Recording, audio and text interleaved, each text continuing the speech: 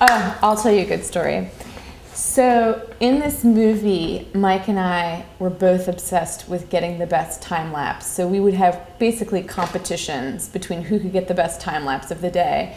And so Mike had, what were you shooting at the time? I was shooting with a PD-150, Mike was shooting with something else. And we would go off and we would do our things, and we would often be in the same location, so it was who could get the best shot of the best time lapse in the same location. One time, there's a wall called the Malecon in Cuba, which is right up against the edge of the ocean, so the waves, come crashing. But the tide was way out, and so there's all these rocks and stuff. And Mike and I had scaled down this wall, dropped down at least like 14 feet into these algae-covered rocks because we wanted to shoot back at the city and see the clouds sort of going over the top of a van. No, we were shooting the flag.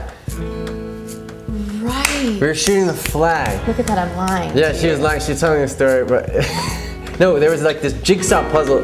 Oh my gosh, it's so funny. Okay. This is like, in the movie, this is literally 2 seconds. There's one shot of a flag that's a jigsaw puzzle, and it's on the Malecon on one of the walls, and we loved it. It's an American flag, right? Or is it a Cuban flag? No, it's a Cuban flag. That's like a puzzle. It was a Cuban flag that was made out of little puzzle pieces, and the puzzle pieces were breaking apart. So it was like the sort of dissolving of the Cuban Revolution. Like Cuba's a puzzle, something very cool. Anyway, this flag, this was on the side of a wall by the Malecon, right? So if you can imagine, there's a wall, here's the city and the 4-lane highway, the street, and then there's this wall, and then there's all these rocks, and then the sea coming in. And waves. And so we decided to rappel down into this these rocks and this algae and stuff.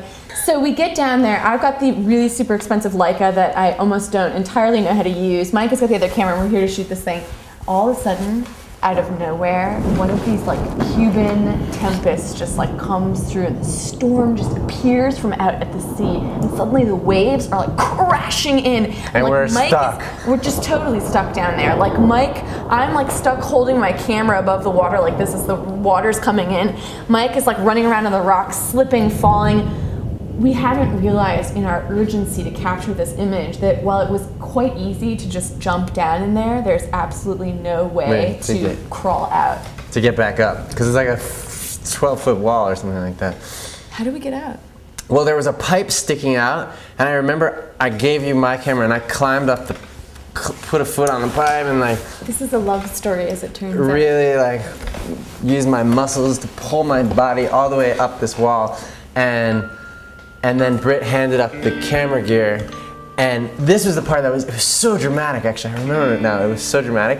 I reached my hands down the wall to try and grab Brit, but our hands wouldn't touch. We were too far, it was too far. If she was stretched all the way up, she couldn't touch my hands and I couldn't reach her. So the only thing that could happen is she had to jump, and I had to catch her. But if I didn't catch her, she was standing on a 2-inch ledge, so she would have slipped and fallen and died, fallen into the rocks. I would have died, but I would have fallen into the rocks, and I probably would have drowned, or had a concussion, or been seriously wounded. So the waves are coming in, and I'm reaching down, and she's reaching up, and Mike is just jump. I'll catch you. So I did. And I did, and then I pulled her up the wall. And that's how most of this film was made. Yeah. Totally, everything was a near-death experience. And that is worth 2 seconds of the movie. Check it out right now. The Malecon is not just simply a promenade, it's a big wide open space. Just the word, the Malecon, produces very strong emotions in people, positive emotions, ideas of liberation. Strong emotions in people, positive emotions, ideas of liberation.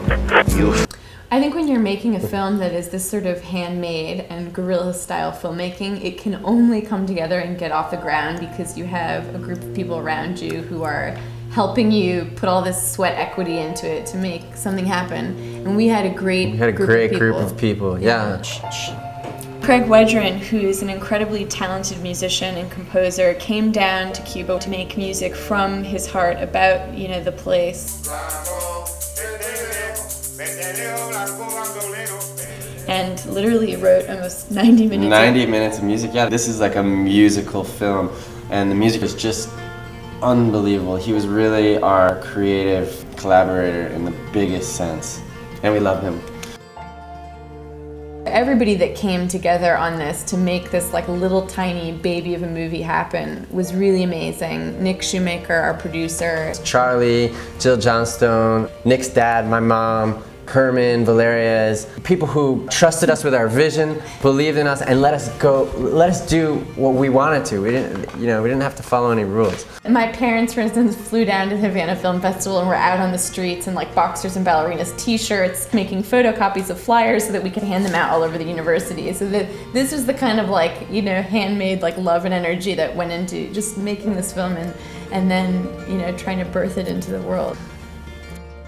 And then, of course, most importantly, our characters. Paula and Anya and Yordenis and Sergio and their families, who we all got to know really well and took care of us and took us under their wings, and they treated us like we were their own kids of their own. We're so grateful to them, and we hope they love the movie.